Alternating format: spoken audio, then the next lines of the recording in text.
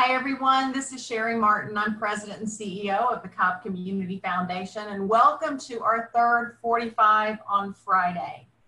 Our last 45 on Friday was 3 weeks ago, and a lot has certainly happened since then. Let me just say that, like you, we are saddened, we are horrified, and we are also angry. But we also know that we need to be a part of the solution. And as a community foundation, that's what we're charged to do. So just know that we pledge to be part of the solution to improve the situation that we're now facing in our country. And I want to share with you a quote that someone shared with me. She said, "I don't know what to do. I don't have a lot that I can do. But what I can do is feed people. And I will do that with all I have." And I hope she's on the call to hear that, because I just thought that was a wonderful way to look at things. So last week, we had Howard Kepke on our call, and we talked quite a bit about all that's going on in the food arena in Cobb County and how all the nonprofits are working together. In just a few minutes, you're going to hear from some folks that you, like I, know and love, and hear what they are doing to feed children throughout the summer. But first, let me give you just a few updates. You know, we always talk about our three hats: the community catalyst hat, the grant maker hat, the charitable fund manager. And within that catalyst hat, I hope you all saw the article that was in the MDJ. I think it was Tuesday or Wednesday, but they just did a great job talking about Cobb Community Food Fleet.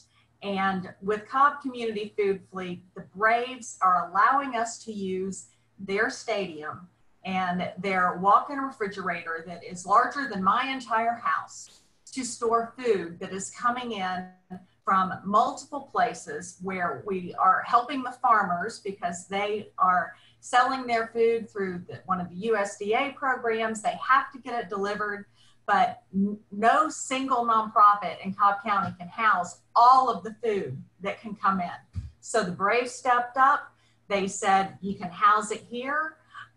We have trucks going in and out of there all the time. Athena Foods partnered with us. Kim Gresh and her team helped us to secure a freezer trailer, a 53-foot freezer trailer. So we have a place to put the frozen food that comes in, and the nonprofits are coming in and out, and food is getting distributed all over.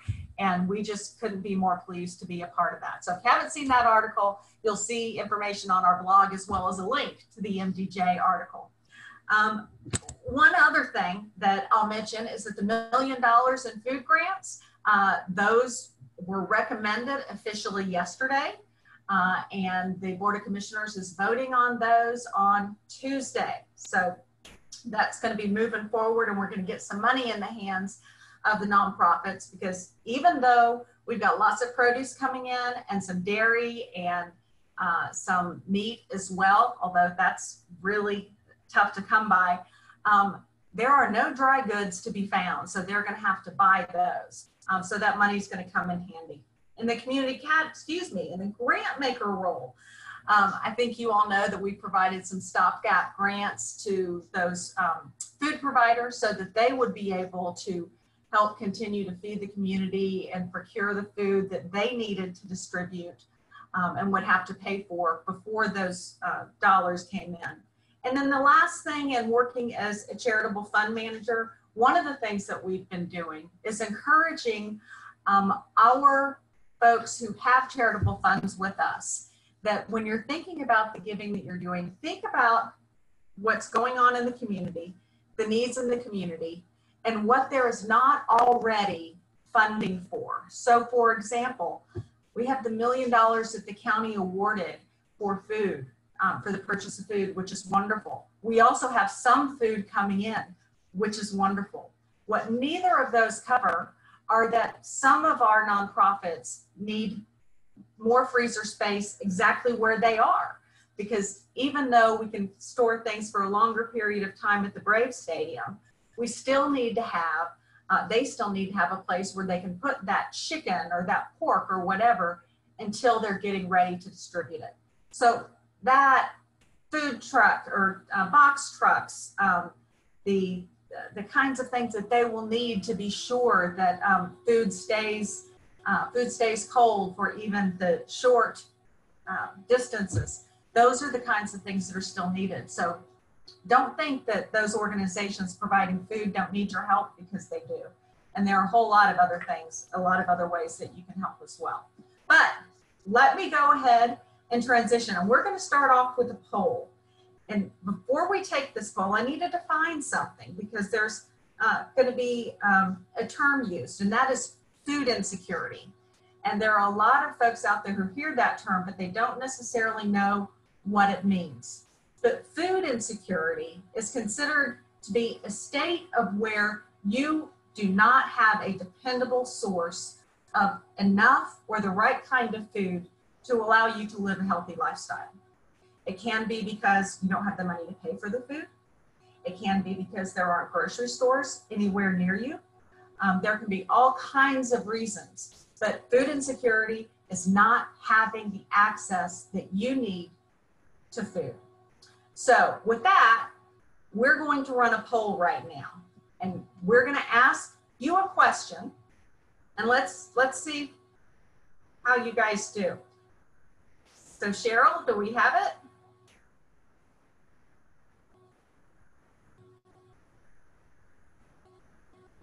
So our poll, I'm not sure that it's working right now, or maybe I need to do it.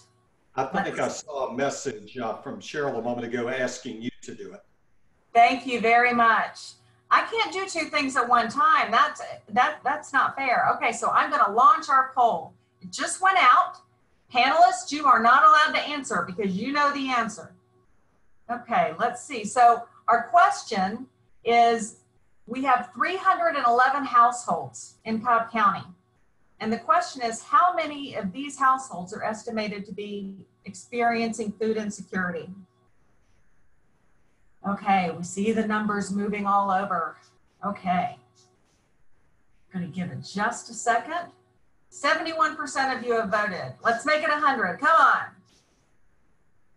81%, we're almost there. Well, I will say that the single largest group of voters has it right. Okay, so we're going to end the poll, but let me tell you where we ended up. And that is more than 40,000. 48% of you said more than 40,000. 10 of you, 43% said 25 to 40,000, and 2 or 9% said 15,000 to 25,000. So the correct answer is option number 4. Unfortunately, 42,000 households are food insecure. That is an awful lot.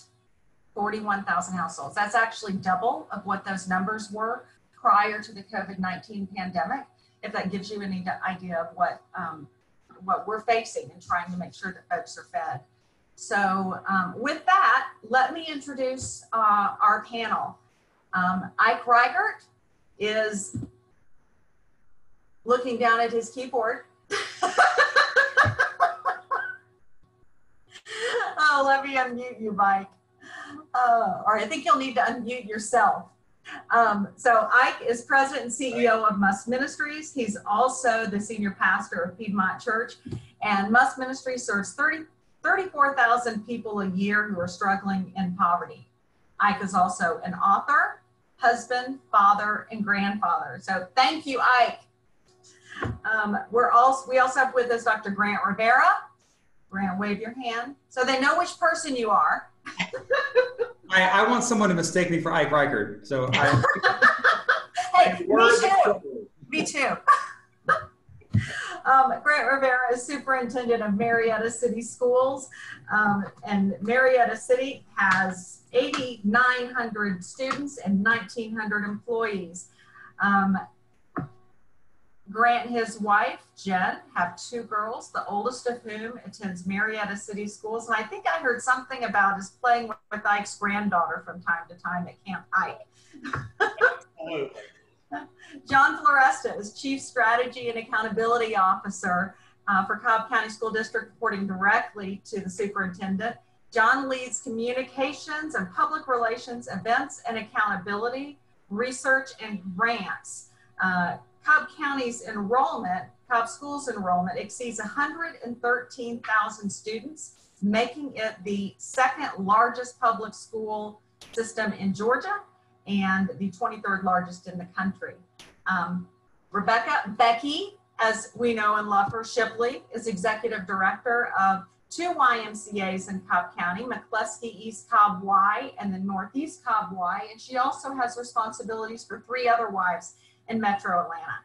Becky is a wife and mother to 2 children, Sierra and Nate. And guess what? Before we jump in, we've got another poll, because this one is going to really tee up a question that we're going to be asking to Grant and John. Okay. Let's see. Oh, next. Didn't do the right one. I got the wrong poll out there. Let's see if I can get it right.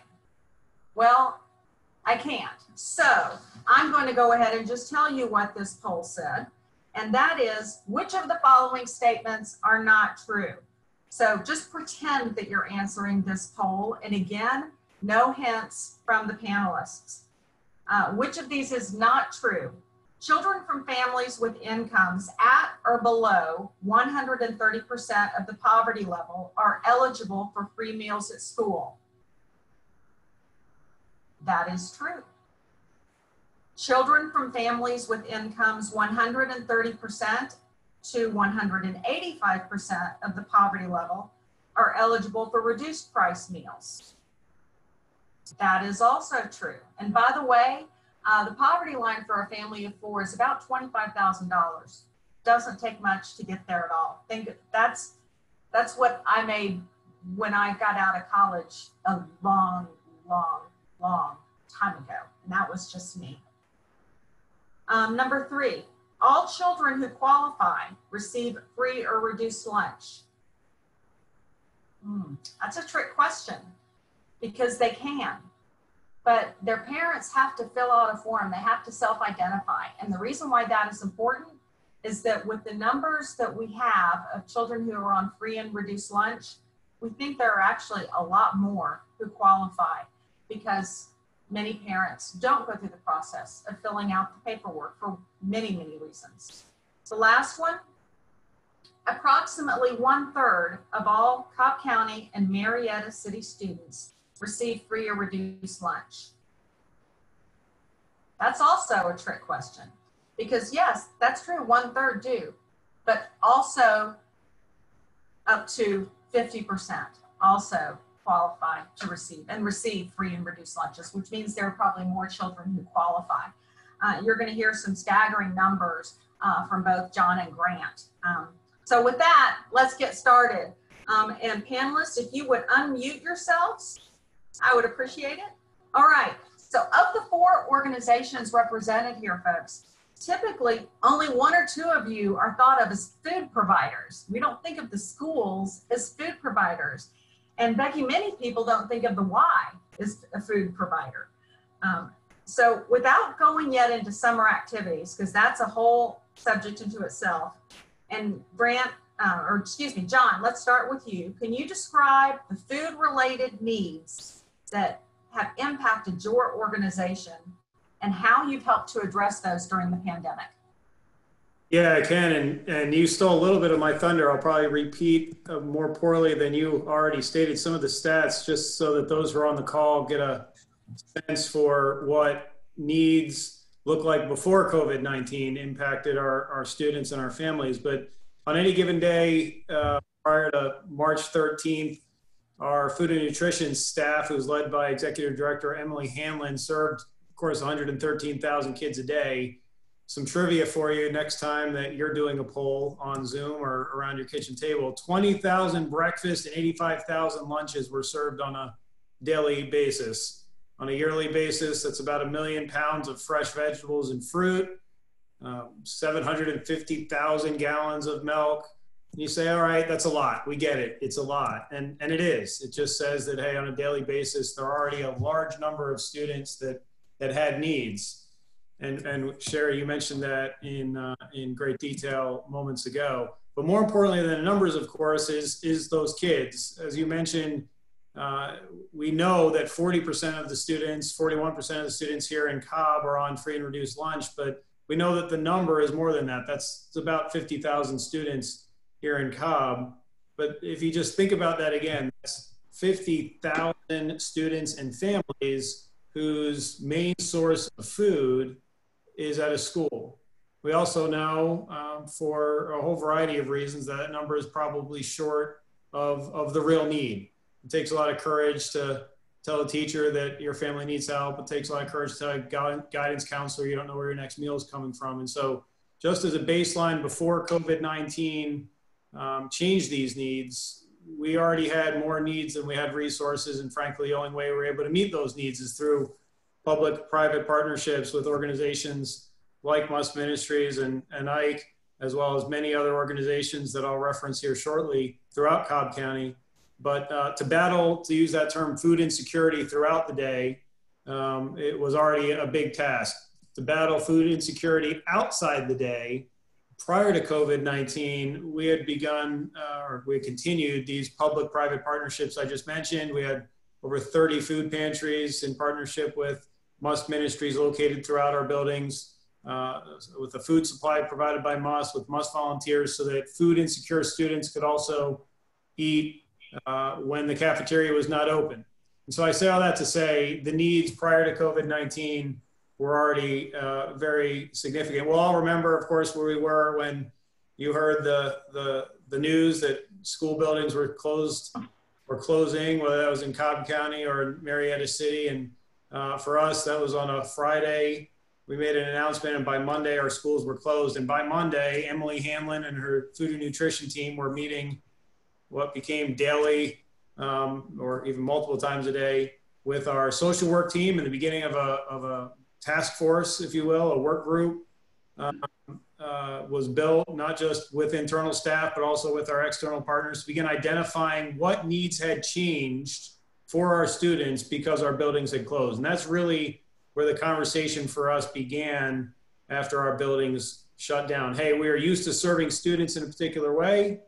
We know those needs have changed, and for us to adapt to meet those needs, we have to understand what those needs look like. And so again, through a collaborative with our social work team, our food and nutrition team, Ministries, the YMCA, Cobb Community Foundation, the Cobb Collaborative, many local churches, how do we tackle this problem? And I'll be honest with you, no easy answer. I'm not telling anybody on this call anything that they don't know. I'm not telling you that we had it all figured out, certainly not in the days after we closed. We did have a conviction, though, that we needed to serve our students' needs through, again, a private-public partnership. And during those first days, we opened 29 locations across the county and frankly just said, hey, listen, we don't know how this is going to work. We don't know where the food's coming from. We just know we have to serve our kids. And over the course of that first week, going into the second, we listened.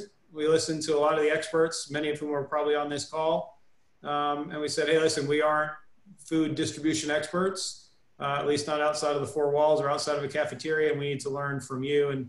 And we did, and through that, we've been able to serve over 350,000 meals between March 16th and the last day of school. And again, that's a testament really to the partnerships and the community that we have here, many of whom are on this call. And so we'll thank you for it. I'll tell you a little bit about what we have planned for this summer here shortly and turn it over to Grant. Hey, thank you so much, John. And I should mention to the audience to please, if you've got any questions that are not coming out of the call, please submit them in the chat, and you can submit them to all panelists, whomever you would choose, and we will do our best to get to them. Grant, I know that this was an interesting time for Marietta City Schools as well, and you know, everybody pulled out all the stops in this. Can you talk about what you all did when COVID first hit? Sure. So, and thank you again. I appreciate the voice and the conversation you allow our community to have, and certainly I'm honored to join you. You know, John talked about a conviction, and I'll say in Marietta, we were having a conversation about a value statement. So on Friday, March 13th, our kids walked into a building and could get breakfast and lunch, and that was their norm. And all because the schools closed on Monday, you know, the hunger doesn't stop and the need doesn't stop. So for us, I certainly respect a decision by any school district to have different locations where kids can come. But I got to be honest with you, that's not good enough in Marietta. So in Marietta, our value statement was many children who go hungry also don't have access to transportation. And if their families are essential workers and expected to work, they've got even less ability to get to a location to get food. So for us, it became a value statement that where we met the kids in the cafeteria before, we met them at a bus stop when we closed. So we created a plan that we launched the very next Monday that was 81 different bus stops across 18 different bus routes. We would need 225 volunteers a day in addition to transportation and nutrition staff to execute this plan. But over the course of 10 weeks, we delivered over 250,000 meals. And for us, it was about removing all barriers, all excuses, and all distance between our kids and food. So as we went across 81 different stops every single day, Monday to Friday, across 18 different bus routes that spread out across our entire community, we were going to bring food within a couple blocks of where a child would get on a bus stop anyway. And for that, it was about kids seeing yellow buses rolling through the city and knowing that we were there to care for them. And for us, just like our partnerships with MUST and the Y, I could tell you a story.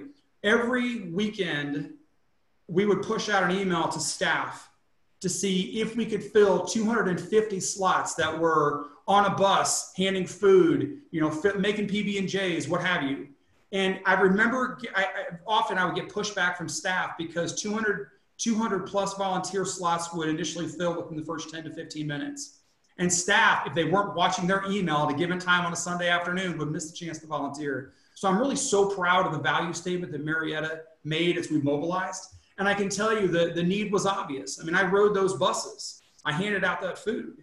And when you pull up to an apartment complex or pull up to a neighborhood and the kids see the buses coming and they run, and I was at an apartment complex where 80 kids converged on a bus and they ran like it was the first day or the last day of school. Listen, they didn't run to that bus when I pulled up to pick them up and normally take them to school. They ran to that bus because we were filling a vital need. So we served over 250,000 meals. Our buses would roll over 16,000 miles over the course of 10 weeks. And at the end of the day, it was just a commitment that, like, under our watch, no kid was going hungry. And under our watch, we weren't going to wait on kids to come to us. We were going to them. And I think there were partnerships that we had, again, with the Y and with MUST, where we were able to do things we just wouldn't have been able to do otherwise. But I'll tell you, for me and like for our Marietta community, it was about a value statement. I am so proud to be a part of this community and to be able to work among folks like you and all that you are doing. You know, whether we call it a conviction or a value statement, you all took care of your kids and you took care of our kids. And that is, we're just very blessed to be in this community. Becky, I know that the Y, and I can want to hear from you also, but we'll start with Becky on, you know, what you all did. I know that you had food coming from the Atlanta Community Food Bank, and can you talk about how you were partnering with the school system to make sure that that food got out as well? Yeah, sure. I think people so far have mentioned March 13th being that pivotal date where everything just kind of came to a screeching halt, and life as we knew it at the Y changed just a tad. And so, you know, this idea of being this fitness center and youth sports and swimming lessons, we quickly pivoted. And we've been in hunger relief, you know, but we were doing that when the school break was happening. And so feeding kids when school was out, that was what we were doing. So 16 weeks of the year. And so come March 13th, yeah, we had to double and triple down on what we were doing. And because of our longstanding relationship with Marietta City Schools and Cobb Schools, we were able to change. We had to, you know, we had a staff team that can now start packaging grocery bags for kiddos and families and load school buses with those bags and so that they can be distributed. And so we were able to provide the manpower for it. What first was 10,000 pounds of food that was coming every week to 20,000 pounds of food that was coming every week, both produce and shelf-stable food. And so we were very proud of that work and be able to support what Marietta City's needs were. But beyond that,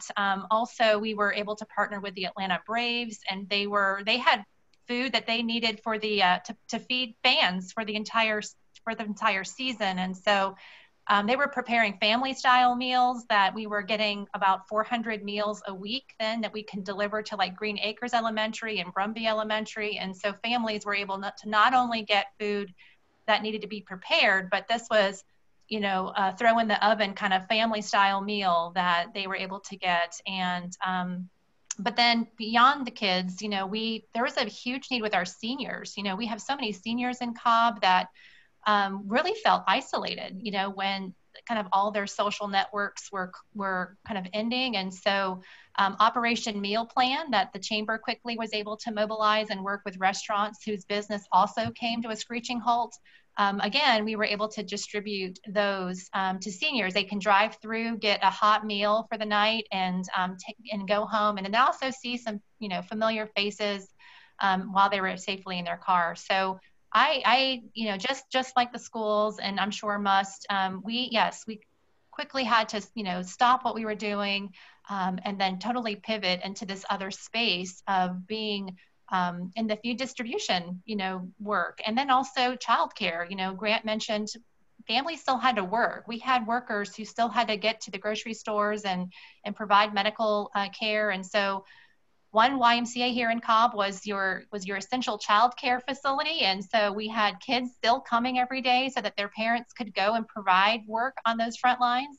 And then your Northeast Cobb Y was the big, huge food distribution hub. And so I think I'm very proud of the work that we did, but also it was because of those long-standing partnerships that when this happened, people thought, oh, we can use the Y. They have the staff, they have the space.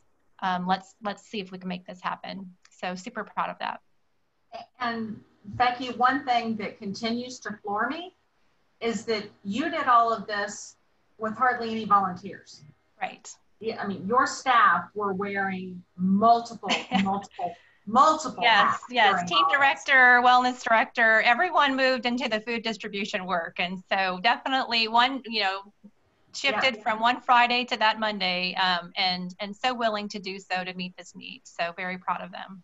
I think when all this is said and done, the word pivot needs to be stricken from the dictionary. We use it as a drinking game now in all of our Zoom. Every time someone says pivot, you drink your water that you have in your hand. Yes. That's awesome. That's awesome. Hey, I know that was also a real challenge for you, not having volunteers. Can you tell us how you all were involved with all this and how you made it work with a reduced number of volunteers? I sure will. When things were normal on March the 12th,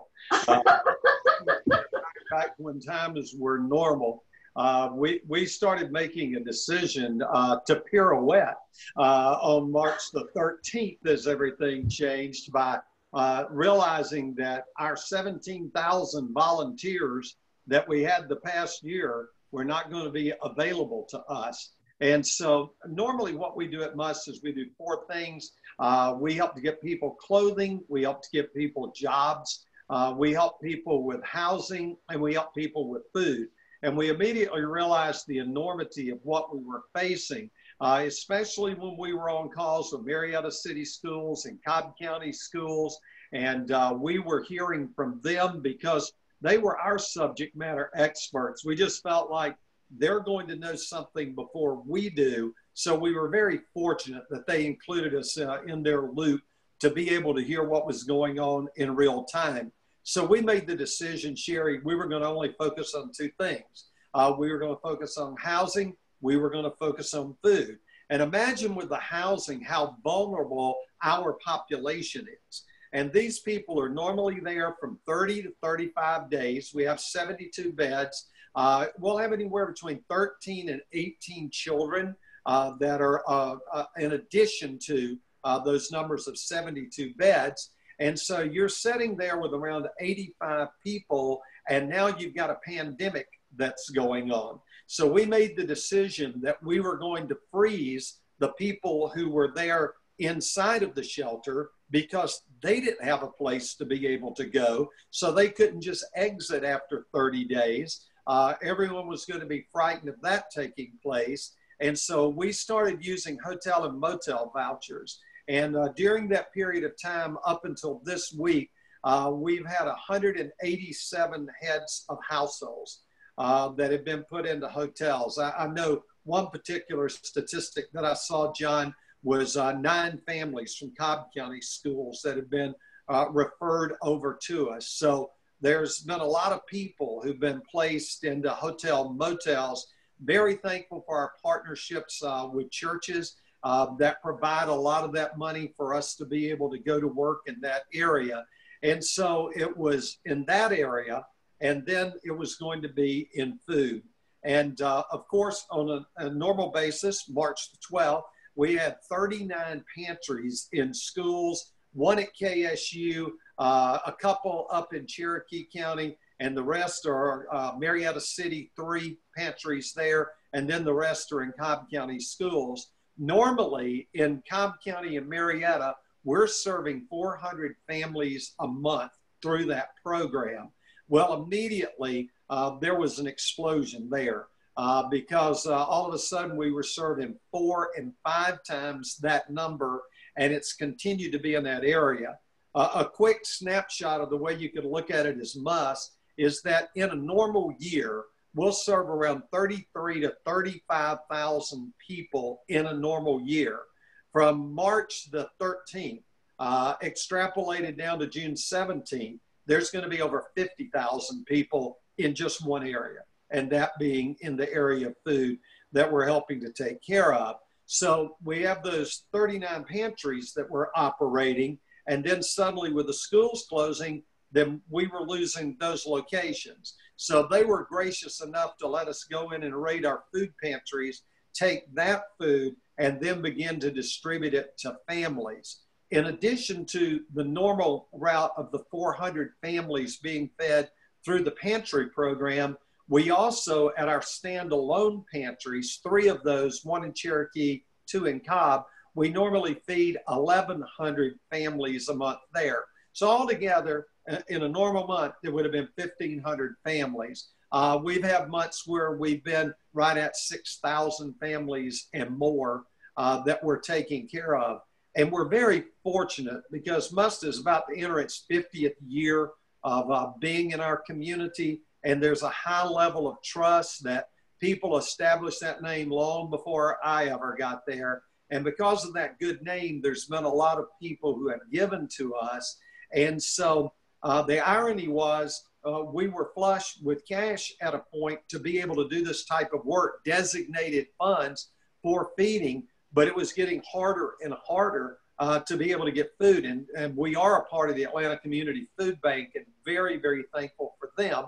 But their selection is not very broad. It goes deep, but not as broad. And normally we supplement that through Sam's, Costco, Publix, Kroger, all of those great partners, but they were having problems with their supply chain. So that was interrupting our service. And so getting food in became crucial for us to just turn around and to be able to get it out.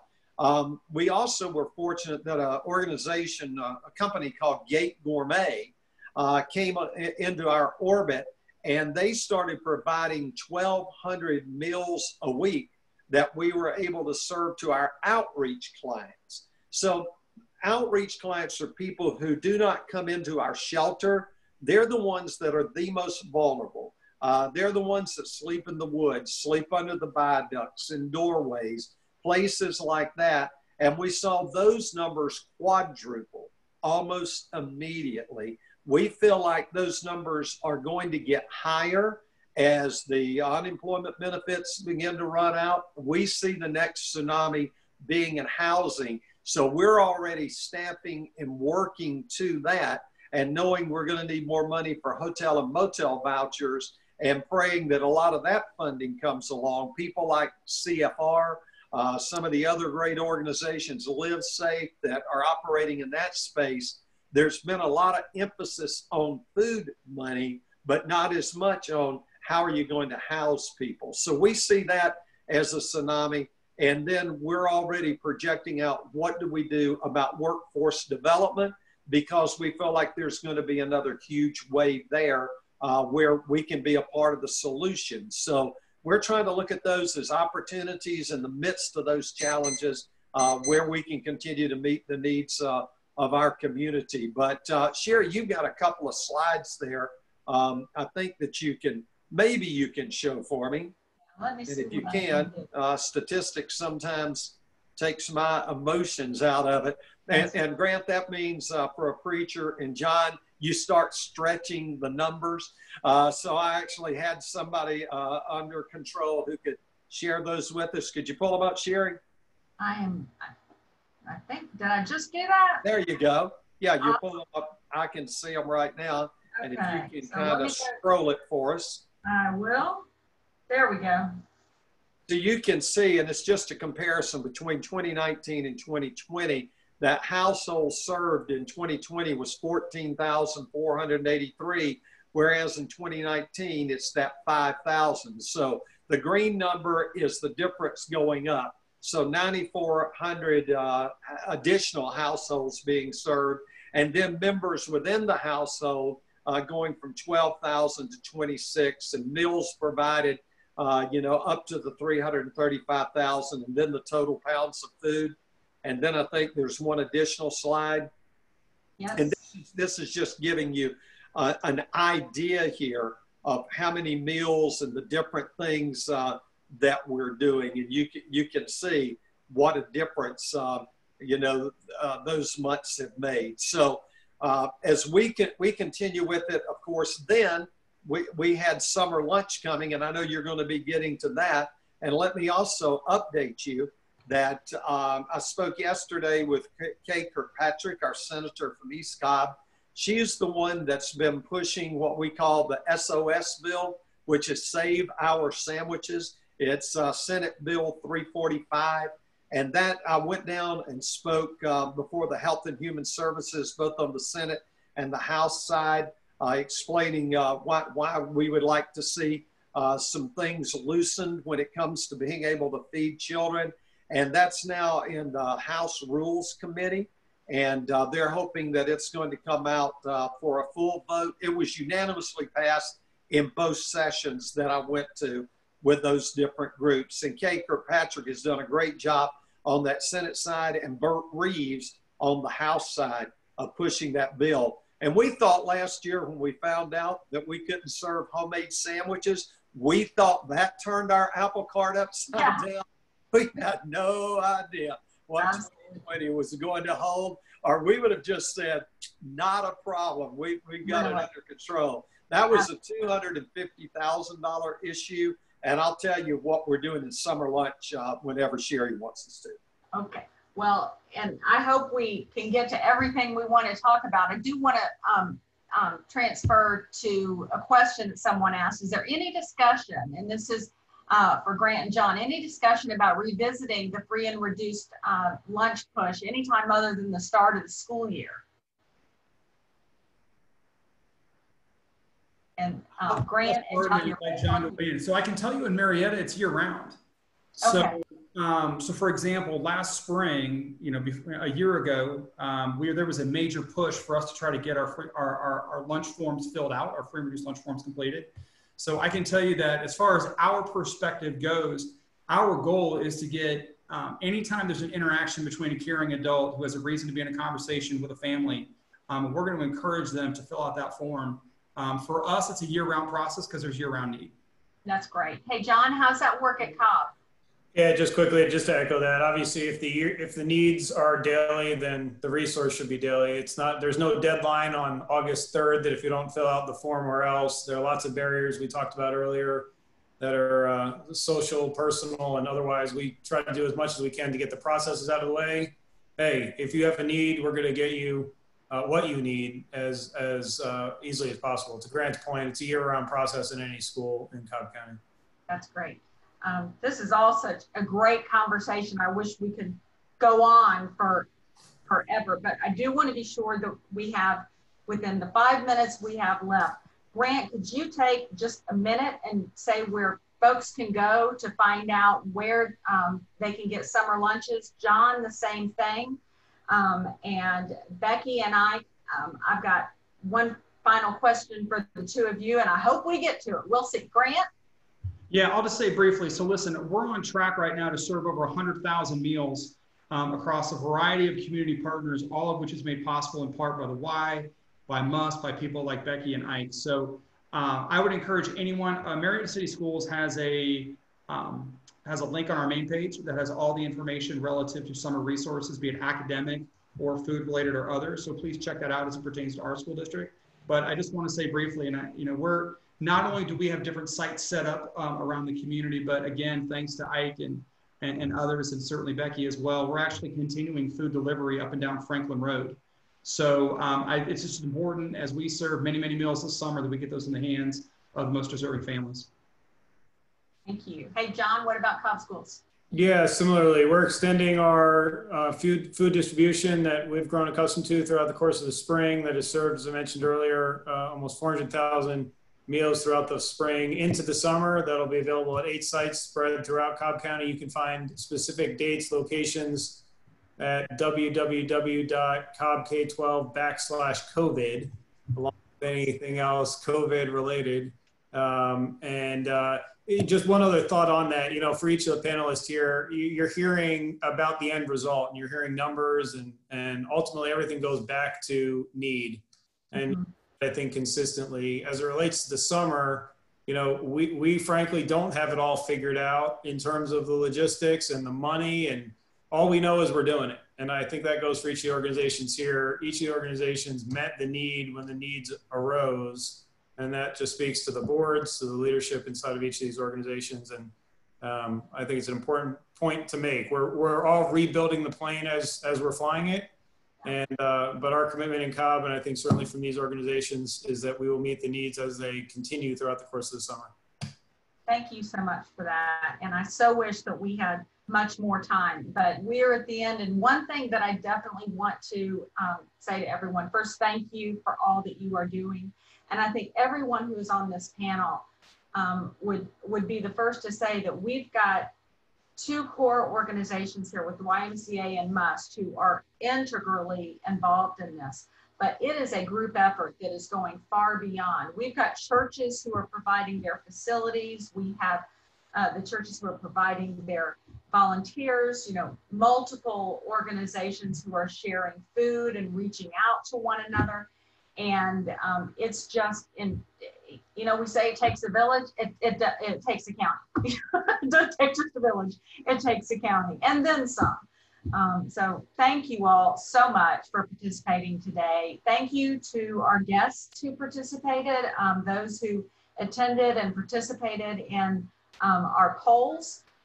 You will receive an email, or you'll be triggered right after to give us some feedback on this and let us know what you'd like to hear about next time. Grant, John, Becky, Ike, thank you for being a part of this. Thank you for sharing with everyone what you're doing. You all help to make this community what it is. And we just thank you for taking care of your kids and our kids the way that you do. So with that, if there's anything that Cobb Community Foundation can do to help you with your giving, please give us a call. We are answering the phones, and we look forward to helping you make an impact. Have a great day and a great weekend. Bye, everybody. Bye.